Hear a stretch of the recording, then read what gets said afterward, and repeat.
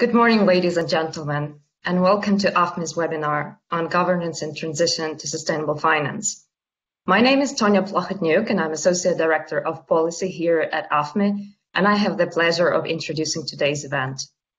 Recently, AFME and Latham & Watkins wrote a paper together that aims to provide an industry roadmap to help embed sustainable finance into banks' strategy and governance. And today we just wanted to dig a bit more into this important subject. So during today's webinar, we will be covering topics such as how corporate governance can support the growth of sustainable finance, what are the main building blocks of sustainable corporate governance for banks, and what are the challenges that banks might be facing on their way to creating a governance structure that can support achieving their business objectives related to sustainable financing.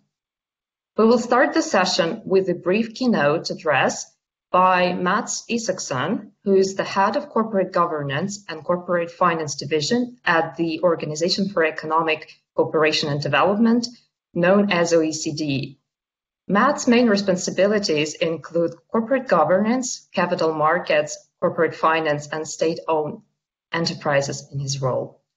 Following the first keynote address, we will have another keynote, which will be given by Sipra Pietikäinen, who is a member of the European Parliament and who has been a very strong advocate of a transition to sustainable finance through, amongst other activities, her work as the lead negotiator on the first sustainable finance legislative proposals, such as EU disclosure and taxonomy regulations. Both Mats and Sipra will then join Simon Connell, who is the head of sustainability strategy at Standard Chartered Bank, and who also acts as a co-chair of AFME Sustainable Finance Steering Committee, which we are very proud of, by the way. The discussion will be moderated by Nicola Higgs, partner at Latham & Watkins, who has been helping banks and other financial institutions navigate this very complex sustainable finance regulatory landscape, and who also led Latham & Watkins' team effort on our recent publication.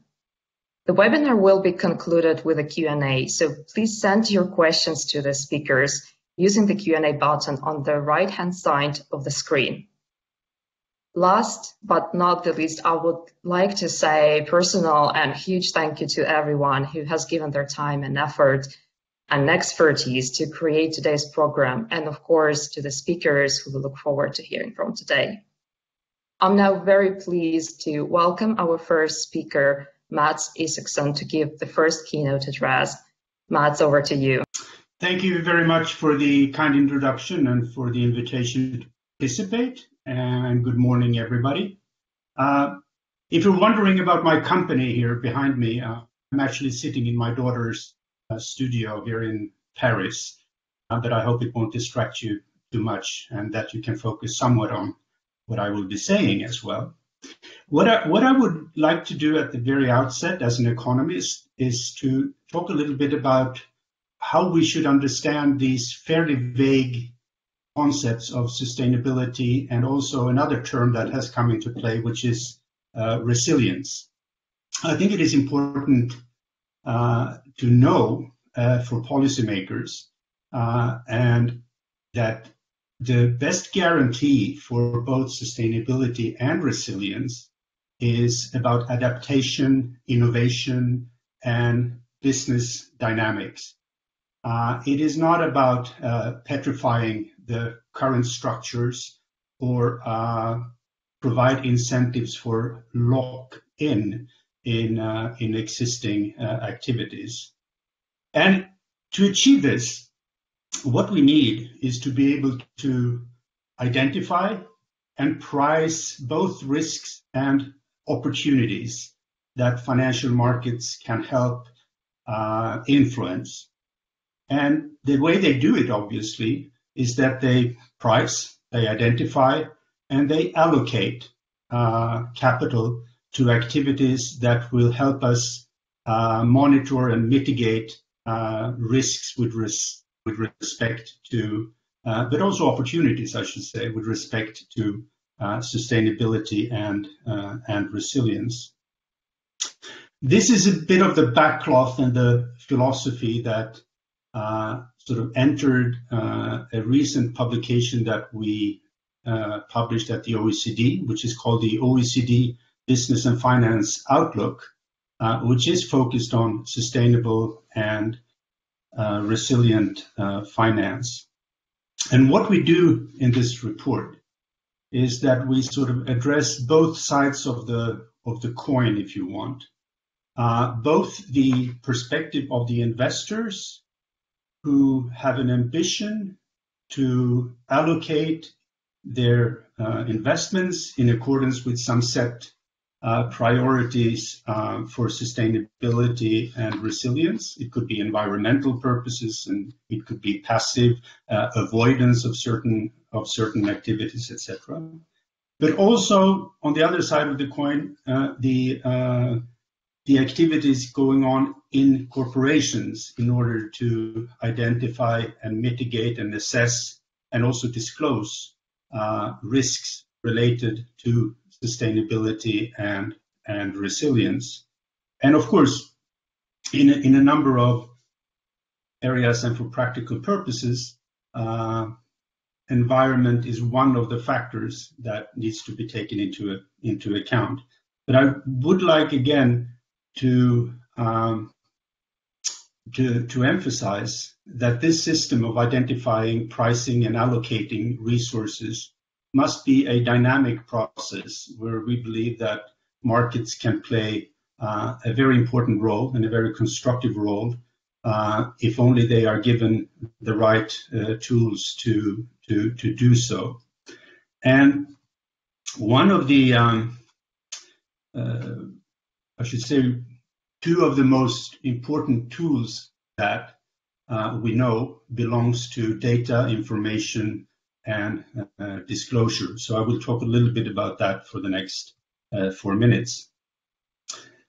On the investor side, what we do and what we find is that and this is still at an early stage, so we shouldn't be too judgmental about it, but we really find that many of the tools that are at the disposal of investors when it comes to indices and ratings, etc., when it comes to ESG performance, they vary quite a lot in terms of internal consistency, and they also vary a lot among themselves. So you can have a totally different sort of outcome in terms of your investment choices by using one index called ESG index from using another provider's ESG index, and the outcomes may be quite different. They may even be contradictory.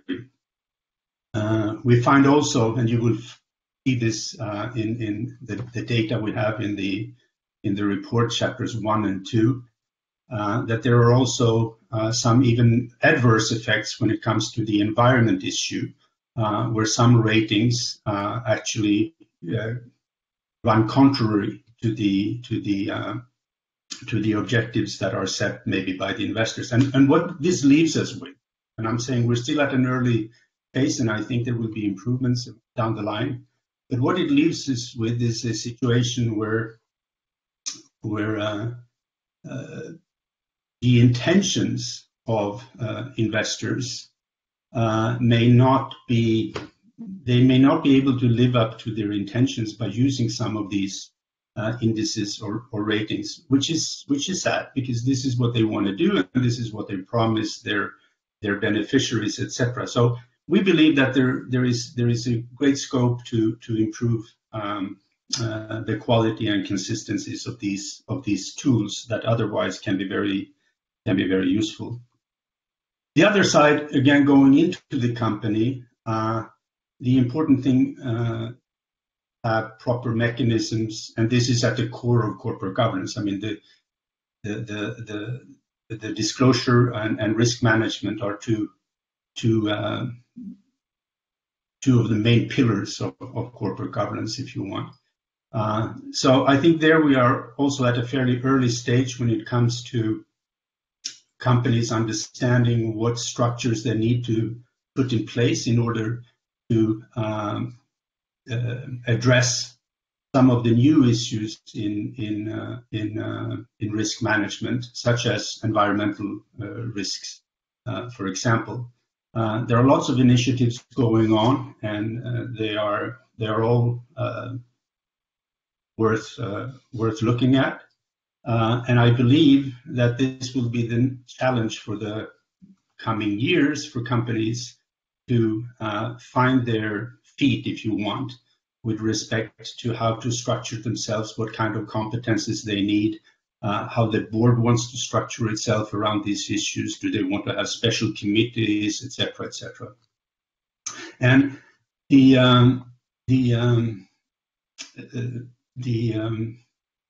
the challenge here, of course, is to and this sort of risk management. I mean, it's as old as the corporate form. It's several hundred years old. I mean, this is one of the core activities of any corporation is risk management and risk mitigation, because this is also something that markets are looking for. So one of the key challenges here going down the line is to develop metrics and even disclosure items that are consistent, that are comparable, and that are verifiable. If we can make progress in that area, we will also advance on what I initially mentioned as the ability for investors to identify, to price, and to allocate capital efficiently and in a dynamic fashion that will help us maintain sustainability and reach resilience in our economies. So thank you very much for my 10 minutes. Thank you very much, Mats. Thank you. Thanks for your insightful remarks. I think you went down to the heart of the problem, that we would need to improve the tools absolutely to ensure that the markets can obtain the necessary information to price the risks and opportunities appropriately and allocate capital towards sustainable causes. Thank you. Now it's my pleasure to introduce the second keynote, Sipra Pietikäinen. Over to you, Sirpa. Much, and thank you for organizing this very topical and important discussion. Well, I'll sort of lay out some of the challenges that the EU has been trying to solve already and what are ahead of us. And to start with, and actually it's very nice to refer to the previous speaker, we need harmonized indicators and life cycle analysis. We need harmonized information. And this is very important because think of the accounting and the systems. If you would have 250 different accounting systems used all over, and then it would be up to investors and banks to figure out how you compare the different systems. And quite often they would be opaque, that you do not even know how they function. And then you would need to sort of think that what are good investments or profitable companies. So this sort of the idea of data, and that goes to the taxonomy that tries to define what then you should measure in the environmental field, and the social a bit later on is a crux, but then sort of the next steps there. And that goes to non-financial reporting directive also. But the point is that we need one layer behind that. And there's a lot of work globally going on about the indicators. OECD is doing the work there. The UNPRI is doing the work. There's a lot of private initiatives, the Stability Forum and so on. It's just sort of putting the work together. And hopefully this is the basis what we have then on the NFRD. Then in the longer run, I think that especially for small banks and investors, you would need this kind of a nutritional information data. And this is the sustainability data index or a platform where you could see, like in nutrition, you know how much calories you have, or iron or whatever proteins you have in cauliflower, and that the matter in your sandwich. You could look at the figures directly, and it's a bit the same thing that you would need to be able for SMEs and for small actors to report on the basis, okay, I have this kind of a car, so approximately its CO2 impact, biodiversity impact, and so on is this and that. Okay, I'm just using quite substantial time about this data and harmonized initiatives, because if you get this wrong, then the actual other efforts are going to be going wrong too. Then the second point, that is on the taxonomy, is that you shouldn't concentrate on only one figure or thing like the climate change. And this is what I'm a bit afraid in some of the activities, because if you do not look the whole sector of environmental and social impacts, you are going to end up with this kind of a palm oil strategies and sunk investments, where you think something might be good for the climate, but you do not take into account, for example, biodiversity in this case, or you can't claim that solar panels are green and sustainable investment if you produce them with the child labor and with poor environmental controls on production, with a lot of toxic emissions. So, and this all sort of what needs to happen was already based in 2018 on the Agilex work about what needs to happen in the financial sector for it to be sustainable. And before this has been discussed, and I have had privilege to talk with you, with Daphne, about these things earlier on, at least at 10 years. What needs to happen on this sector? One is this understanding what to report and how to measure what is sustainable, and this is the taxonomy, and it includes not only climate but biodiversity, emissions, resource use, waste, toxicity, and then I don't know if I mentioned biodiversity and indirect land use. We are going to have the criteria for climate use in operable 22 and the rest beginning 23, and before that the Commission is coming up with its evaluation when and how to develop the social criteria. And as important as it is to sort of describe and see what is positive in actions, is to see what is significant harm. And in this regulation we do have this do no significant harm principle that lays sort of the backstop on activities like fossil fuels, solid fossil fuels, or the child labour, as I mentioned, or toxicity impacting the environment or others. And then when it comes to the next thing, and this goes to disclosure regulation, where it is compulsory for financial investors to expose the environmental impact of the investments, it is that there needs to be quite a lot of flexibility, because just like in accounting, you can't say that this is the only thing and this is good and this is bad. It's not the dichotomy.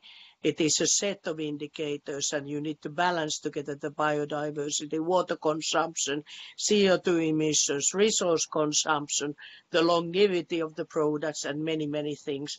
And then probably in construction, cars, textiles, whatever, you have different kinds of sets that can be sustainable, or that matter that could be unsustainable, even though they would be sustainable in some parts of their activity. So disclosure is important, taxonomy is important, but for the banks that are going to be, I think, in the next round to use this information, it is important that you get that information out of the companies, the industries, and this is where the non-financial reporting directive comes in. Personally, I would prefer to use the accounting directive, because then it would set the balance who would need to report, what to report, and about the auditing also, because what you say would need to be true. Then we are going to have coming up from Commission the issues from the corporate governance and what is sustainable corporate governance. Is it 1 or 2 directives? In which form? I would integrate it in the corporate law or shareholders' rights directive. Probably it's going to be a separate regulation. And the question is, how do you then sort of make the coherence and alignment with the accounting directive, with taxonomy, with disclosure, non-financial reporting directive, and then if you have a separate sustainability regulation or directive. And there, just my opinion is that we would need to herd the crowds to try to make it as simple and coherent and easily understandable as possible. Then if we look for the future, and this is the Commission's roadmap on sustainable finance coming up on next year, there's the pointings. How do we get it on the credit ratings? And then I mean on private, but also on the public side. How in the longer run we integrate this information that I was talking about to IFRS or some other international reporting and accounting standard. How do we put it on the next Basel framework that sets the requirements for banking? But before putting these requirements, there needs to be this first level, what I referred about the indicators and others, that the banks do get the information how to assess the customers on this field. And then, I think that I'm almost consumed my time. What I would like to lay for the discussion is the concept of triple materiality, because I'm sort of anticipating this is going to be very important on the risk assessment for the banks also. And the first level is, of course, the economic risk and technology risk, very familiar to everybody. The second level is the direct impact of biodiversity crisis or climate crisis on that businesses' activities. Are my headquarters going to be flooded in storms, or am I going to have some problems in the production chains and on the sourcing of raw materials, forest products, for example, forest fires? But the triple level is that in the existential level, does my investment, does my lending increase climate change and biodiversity loss? And because this is not only something that is threatening us after 100 years or 200 years, it's threatening us within 10 years. It is as viable risk. And then if you are contributing to climate risk increase, it means you are quite literally destroying your own economic stability and working environments, because according to estimates, the impact of the climate change, if we do not take effective measures, could be after 10-15 years tenfold the cost what the corona cost has been.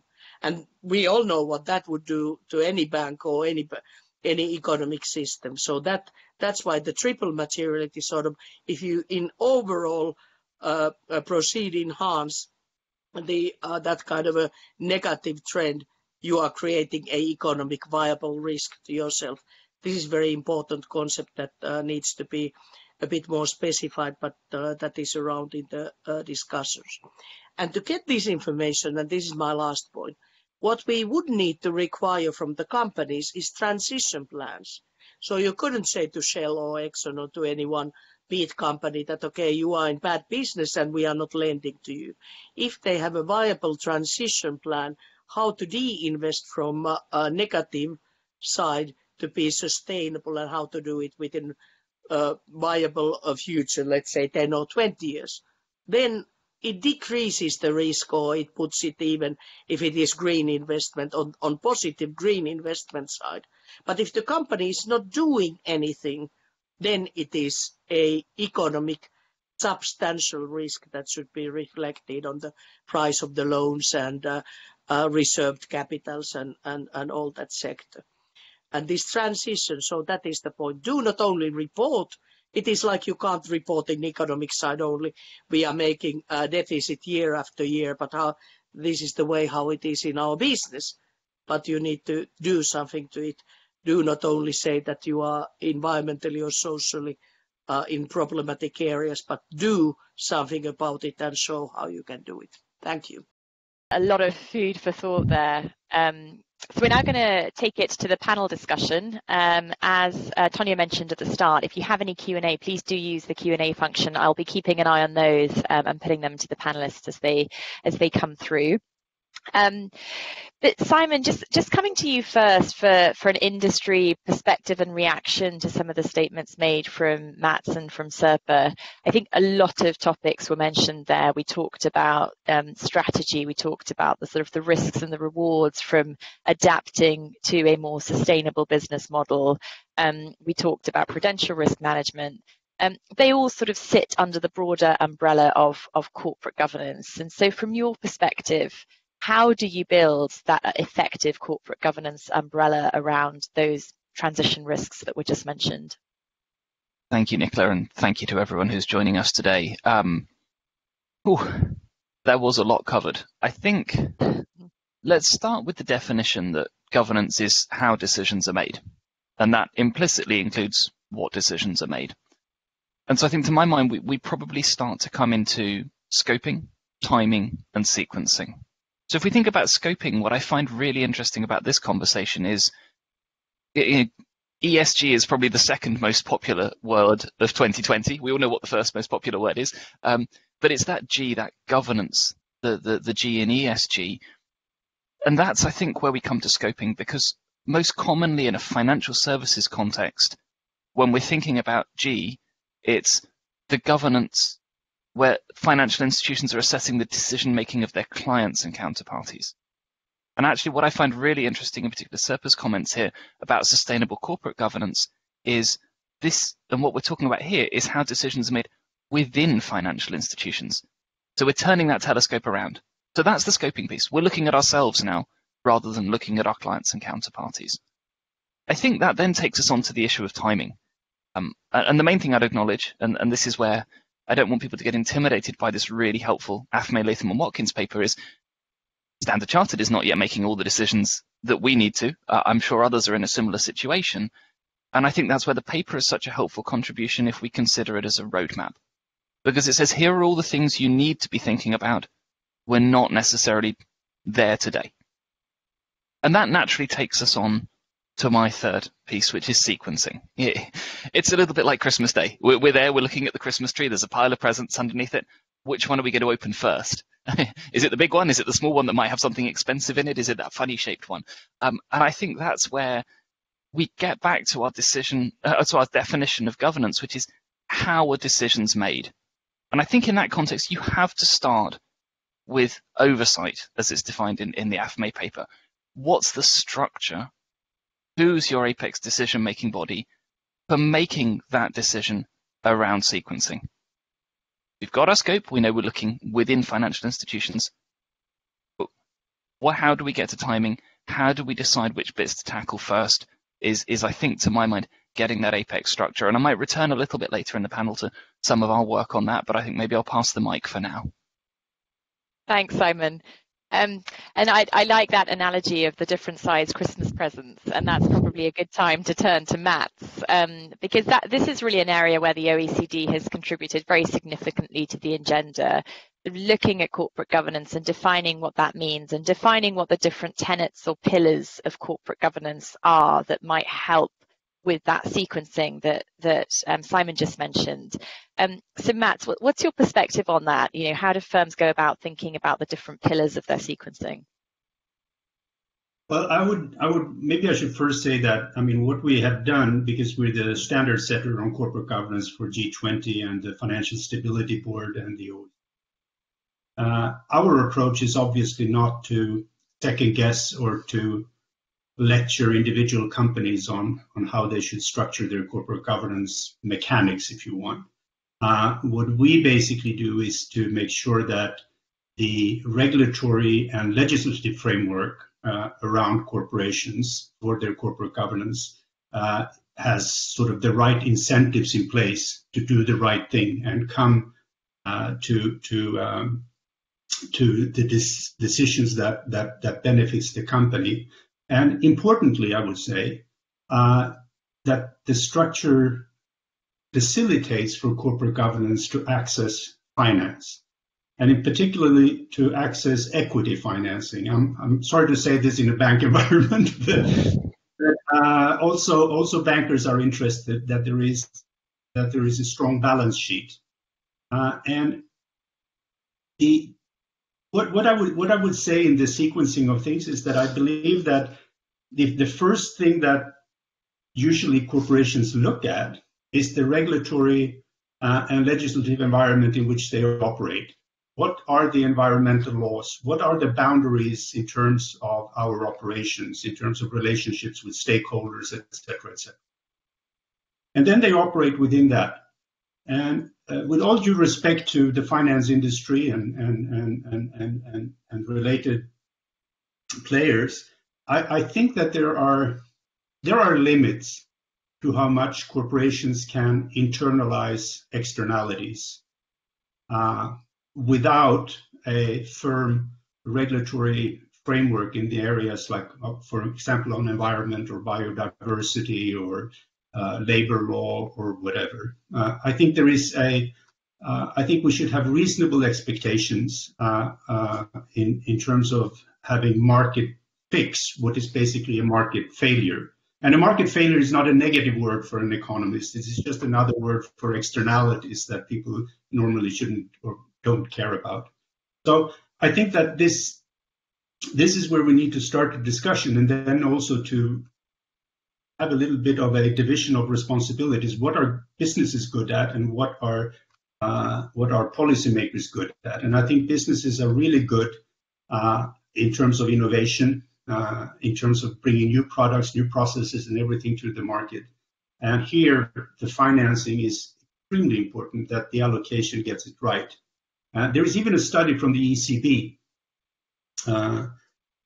recently that shows that markets or countries, I should say, with deeper and more efficient equity markets actually have a lower carbon footprint than other markets. So if you have active, well-functioning, deep stock markets, that will actually, according to this report at least, help the process of greening our planet. So I can go into the details why this is the case, which they also go into, but I think this is the fulcrum where we need to divide responsibilities and, how should I say, manage our expectations of various parties. Thank you, Mats. And Simon, you promised when you last spoke a little bit more of a sort of practical insight into your own experience of designing a corporate governance framework, and also just noting your point around it really being a journey and it's a stage of transition for most institutions. But it would be good to hear from you some of the sort of key topics or work streams you've been looking at to sort of start structuring your corporate governance around sustainable finance. Thank you, Nicola. So I would echo your point. We're not at target operating model yet. I would distill much of this down to Mads' comments and Sirpa's as well, that I think it's about recognizing that things that have traditionally been non-financial, or in some cases reputational for financial institutions, are rapidly becoming financial and thus pricing and credit-centric. And so for anybody who's not yet read the AFME paper, maybe you arrived here for us to sell you that as your weekend reading. It provides a really helpful set of 15 principles. And I just really want to dive in two of those just to give a few examples for how we're working. So Principle 2 proposes this one firm approach. And so in 2018, Standard Chartered created a sustainability forum. So we went to our CEO's top team. We said, give us one nomination each. It doesn't have to be someone who knows anything about sustainability. It just needs to be someone who's really effective at getting things done for your function. And so that includes senior leaders from risk, from finance, business, risk. And that body oversees the development of our sustainability strategy and the delivery against it, including our sustainability aspirations, which is a public scorecard, if you will, of our contribution towards the UN Sustainable Development Goals. It reports upwards to our executive committee, so our management team as we call it, and to our board level brand values and conduct committee, who ask us plenty of challenging questions all the time. And then informing its work are our Climate Risk Management Forum, our Human Rights Working Group, and our Sustainable Finance Working Group. So I think that's really trying to draw on that piece that says, let's have that coordination. And again, because we're trying for a life cycle approach here, the forum oversees our stakeholder engagement, and it oversees our disclosures approach as well. So we've got this integrated model that says, okay, what is expected of us? That includes regulation and legislation, as others have spoken to. How are we responding and how are we trying our best? It doesn't always succeed, but to have a one firm approach to that. And then how are we showing those stakeholders the progress that we've made? And then I think if I dive into Principle 6, which is around enterprise risk management framework, one of the areas that we think we've succeeded in recent years is by making climate risk what we call a material cross-cutting risk in our enterprise risk management framework. So what that means is it sits above all these principal risk types, credit, compliance, and so on, and it informs all of them. And so it connects into each of those, and it requires the risk framework owners for each of those to say, okay, how does climate impact my management of my risk within my risk type? And that's great because it doesn't sit in a silo. It's not sort of someone's problem to manage. It's everyone's problem to manage within that framework. Our chief risk officer is the SMR responsible for that. And our climate risk appetite statement actually makes specific reference to alignment with the Paris Agreement. So we're all clear here what we're all aiming for. And so again, that's working. But to my point about not being a target operating model, one of the biggest challenges that we've been grappling with this year and doubtless will carry into next is how do we extend that approach from climate risk to wider sustainability? What is the definition we're using? And that's the biggest challenge for us. What is in, what is out as we're thinking about that? And then how do we bring that in? How do we give a framework for all those risk framework owners to act? But because we've seen the success bringing this into the enterprise risk framework for climate risk, we know it needs to be done. We're just working on how. I think Seppa was waving there. So Seppa, did you want to come in? Well, I don't want to, Simon. I don't want to interrupt you, so please go on. No, I'm pretty much done there. So either back to you or to Nicola. Well, Seppa, I think it is the right time to come to you. So you go away. Go ahead. Yeah, I'm jumping here. Probably you can see up and down to pose a question for you, Simon and Mats, how to proceed, because I think that your points interlink. And this is this sort of a Scylla and Charybdis. Do you have the regulation first, and then it is the private sector that comply, or the private sector does its efforts first? And just to be a bit cynical, and knowing how politics goes nowadays, and with all the populism and what we see, I wouldn't hold my breath that the politics will solve the climate crisis. And that's why I think it is actually financial sector and accountants that I rely much more than to politics and Greenpeace to do it. And while I acknowledge that you can't sort of ask the businesses to go exceed certain limits and to be angels, because then they just bankrupt in the global economy, we would need to find this kind of way how to cooperate. Sort of this is the two horses carriage where both are pulling, the private sector with its own initiatives and forefront, but also lobbying for good regulation in politics, because said you can't do it all of you alone. And this goes to this, for example, if I can sort of raise the hot topic on the table. The age-leg didn't start that well for various reasons, because the banks were not included, and I think that the lending and the banks should have been included and the AFME to start with, because there that you regulate in different stages the investments, and lending is always carrying the risk that you have different parameters and regulations, and it gets more complicated and less effective. So this is the big problem to start with. And so my question is that do you feel that you could be supportive for that kind of an idea, to take these points and taxonomies into account and to develop the data registers in the next phases of the Basel and CRDs and all this, knowing that you have in common yourself a bit of diverse opinions and there are challenges for some of the banks. And so how to do this sequencing in this way too. And then very important point, and I just wanted to comment that, Simon, about how to develop the other indicators, not only the climate. And if I just would underline one big risk there, and believe me, I'm a Finn, I know what I'm talking about, is this overhype of bioeconomy. Because if you put all the demand on forests and on vegetation and bio-based economy, on energy, on housing, on textiles, on packing, on chemicals and whatever, it's not going to be sustainable, and someone would need to have the analytical framework on place before the investments are there, because then it's as we know, it is a sidetrack.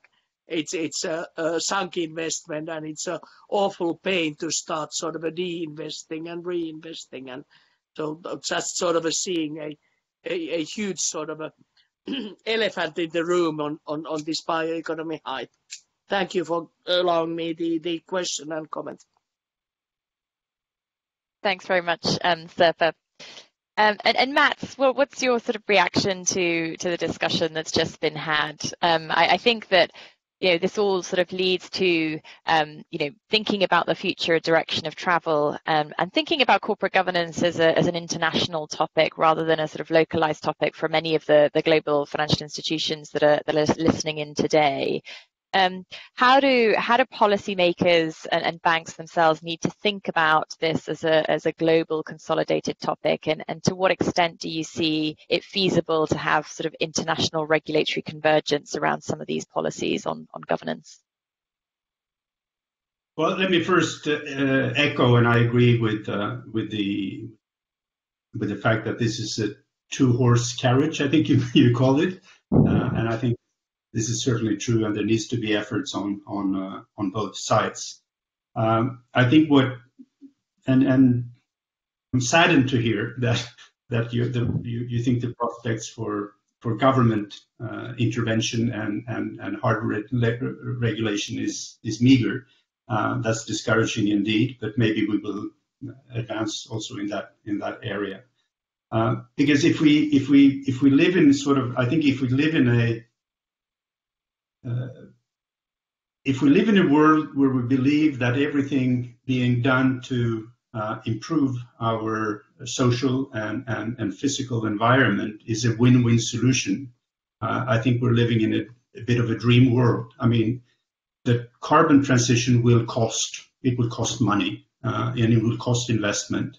And as long as we don't have prices, something else than business as usual happen. And that's where I believe pricing of environment comes into play, and also regulation. I mean, if you prohibit something, it is a way of pricing things, because the price becomes indefinitely high.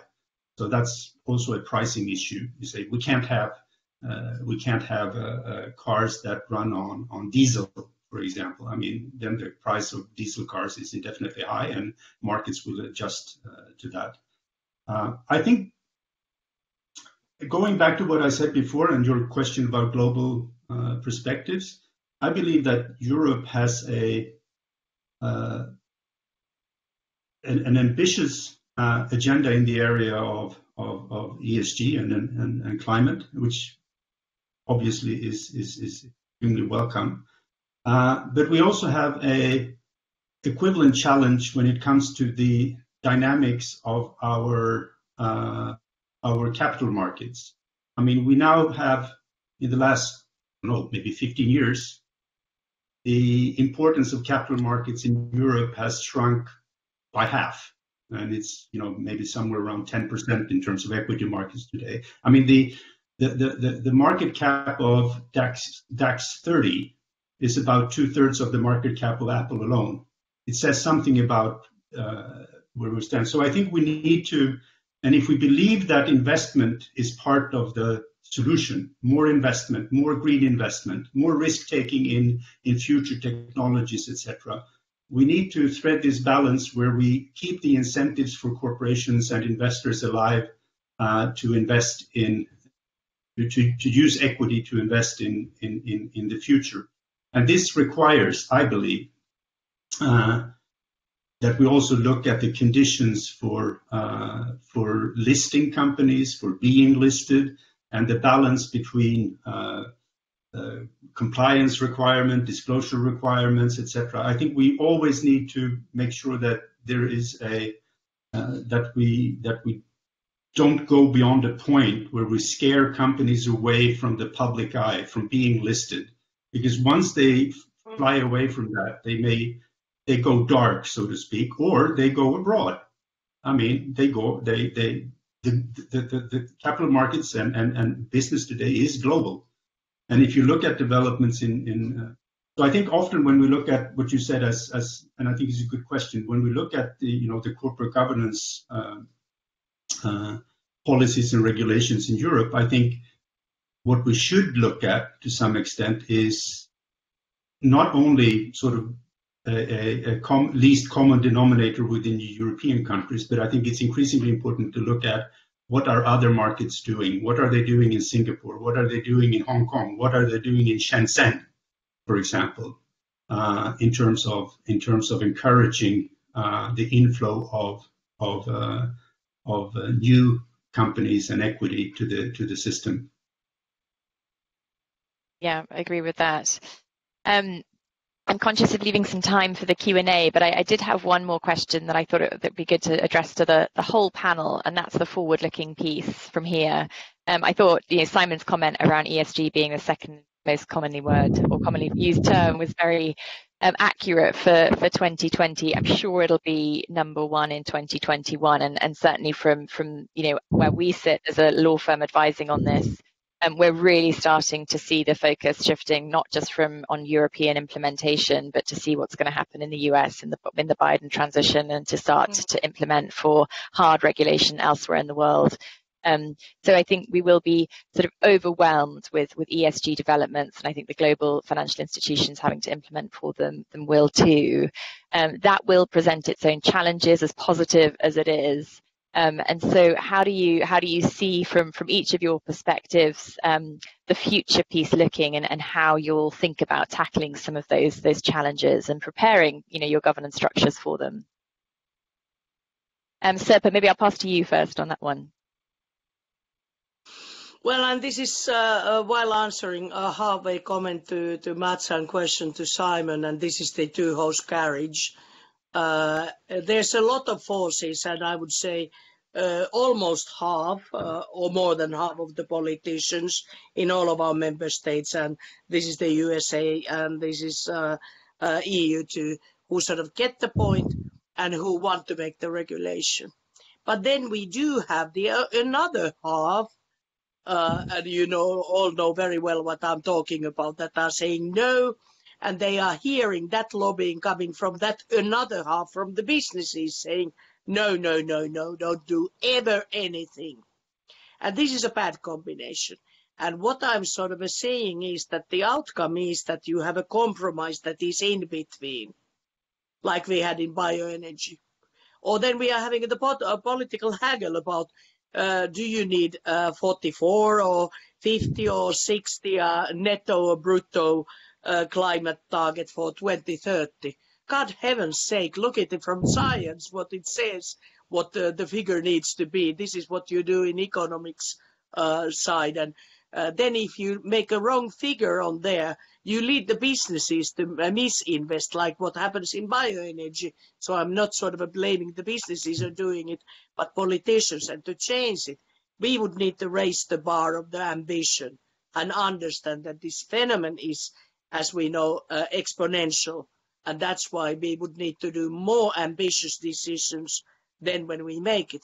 And that goes to this sort of a two-way street, and data, science-based, and to put it in a harmonized way in regulation, And can we find that kind of an understanding from the business community, understanding very well that it is not so easy for you either to have the advocacy towards the policy to make ambitious enough decisions. And so what in future? This is my question. And then it goes to the details of regulation, because this kind of a scattered regulation is the trend, and this is what we politicians usually do. And it would make much more sense to use the accounting company law, accounting directive, and sort of set it in parallel with the financial regulation. But do we have the guts to say it as politicians, and do we have the guts to say it as banking sector or investor sector or whatever sector? And there we need a lot of discussions like this, and sort of a thinking together how to do it, because otherwise, if we waste 5 years or 10 years and make sunk investments, then it's a pretty much done deal, and it's extremely inefficient and expensive to fix the problems by then. Simon, do you want to react to that one?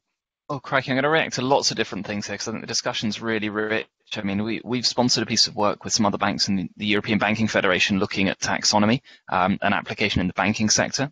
I think that picks up on some of the points earlier. You know, the role of banks is key in asset origination for investors, whether it's through debt capital markets, whether it's through syndications.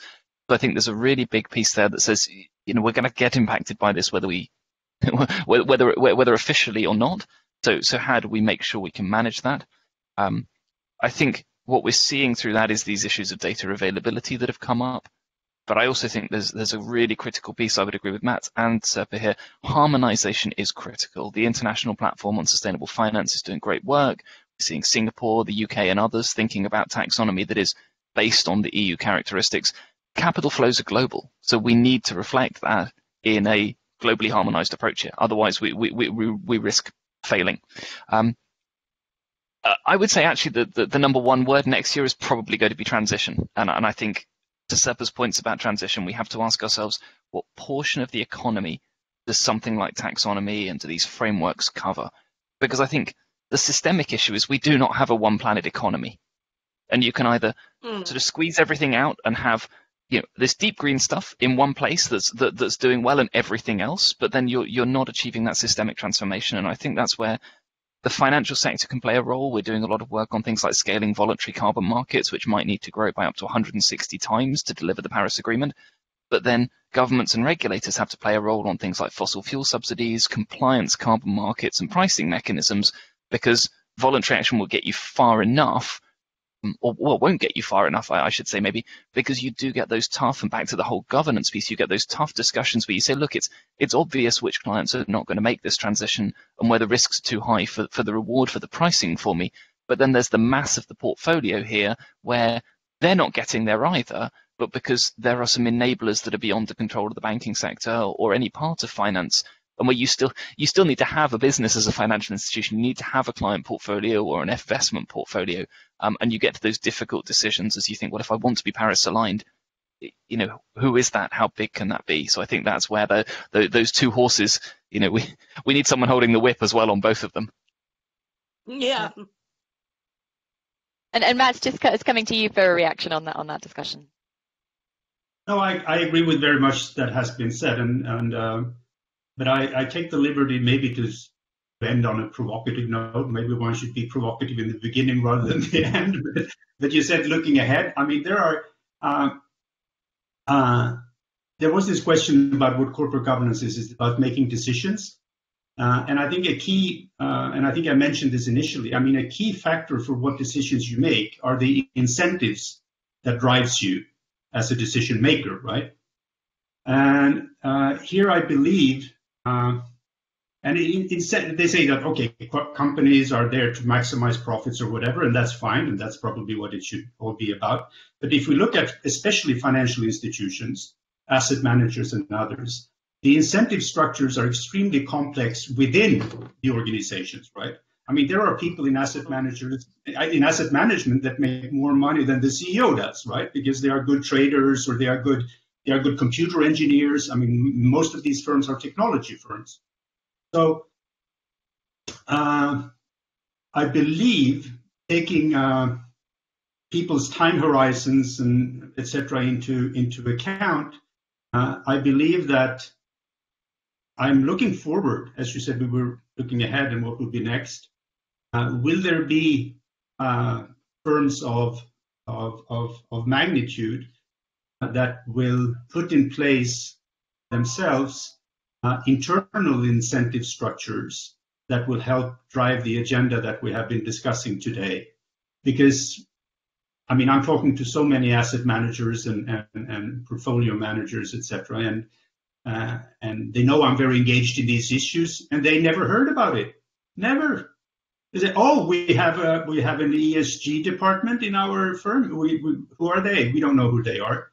And these are the guys who are running the show from on a day-to-day basis. So I'm asking myself, and I will be interested to see when the first steps towards connecting the dots between the CEO and general statements in Davos and the actual action on the ground. I think that would be a major, but that also introduces the issues of fiduciary duty. What can you do and what should you not do with your beneficiaries' money? And that's another discussion we can have in the next seminar.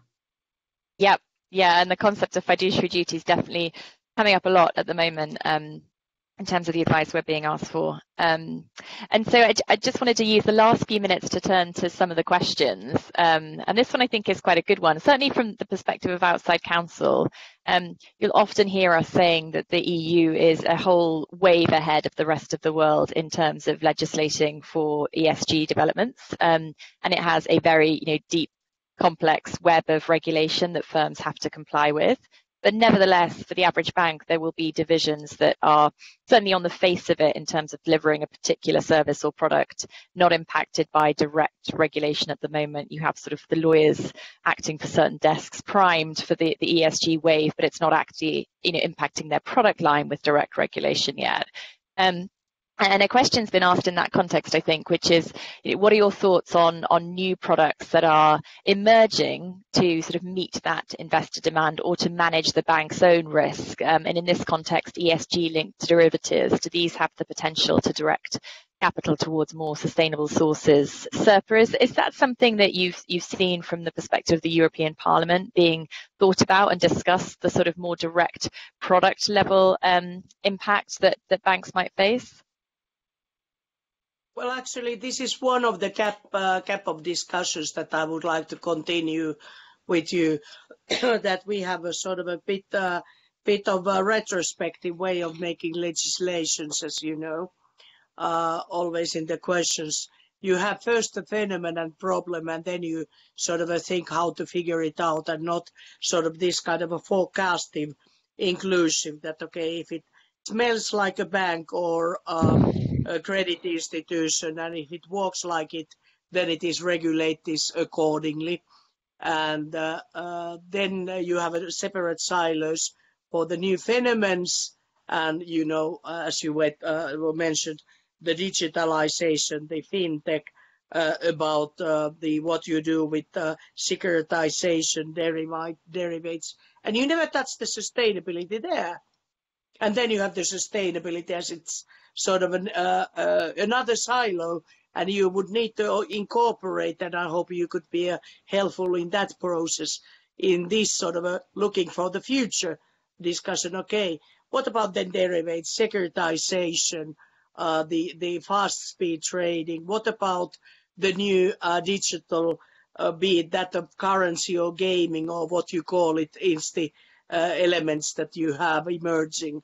How you deal with them, how you integrate it, how you regulate it, and how you make this change of this kind of a cover regulation that would already anticipate that whatever new phenomenon it would be in virtual world, if it acts like that, it is regulated and touched accordingly.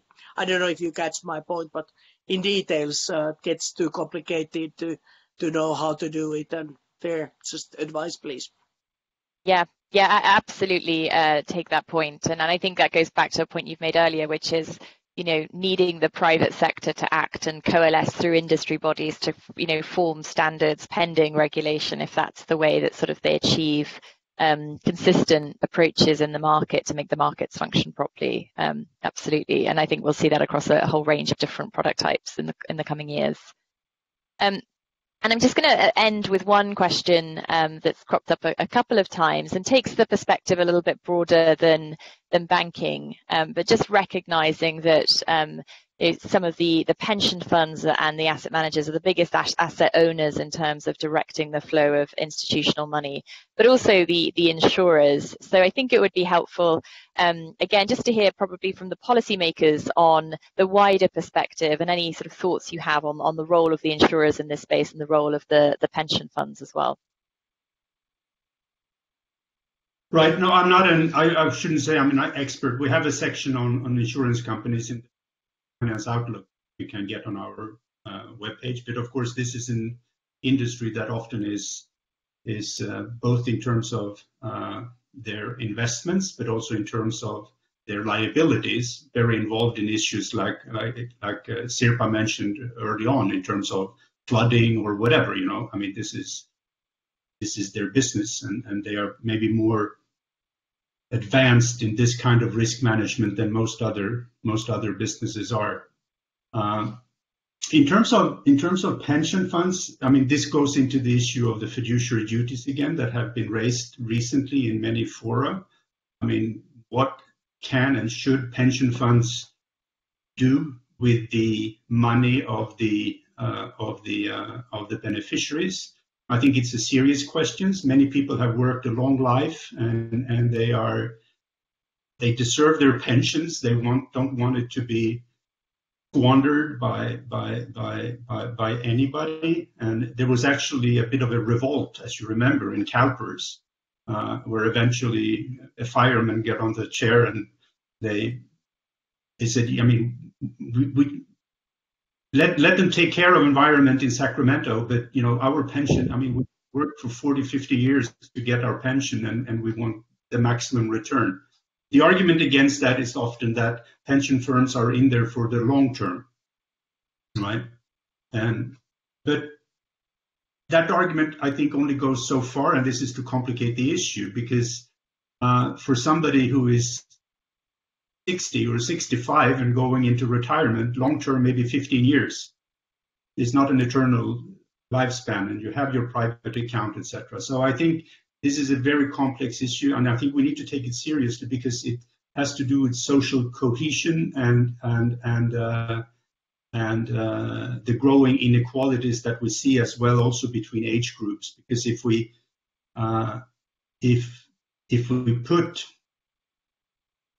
we put the burden of paying for what everybody should be paying for in terms of climate transition or carbon transition, I mean, it may lead to even more resistance, like Sirpa referred to earlier, than we have today. I mean, I think we need to think hard about using other people's money without increasing inequalities and frustration in society between the elites and the vast majority of our citizens. And any final comments from you, Sirpa, on that? I could see you nodding furiously. No, at this point, it's a long story. I would love to intervene, but it takes another webinar to touch with that point. So not any short version of a commentary.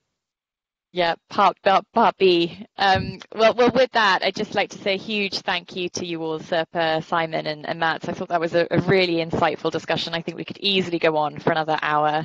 But thanks also to AFME and to Tonja and the team for doing all of the organisation to put this on. Everyone, have a great day. Thank you. Thank you. Thank you. Have a great day, and let's come back on these discussions. Absolutely.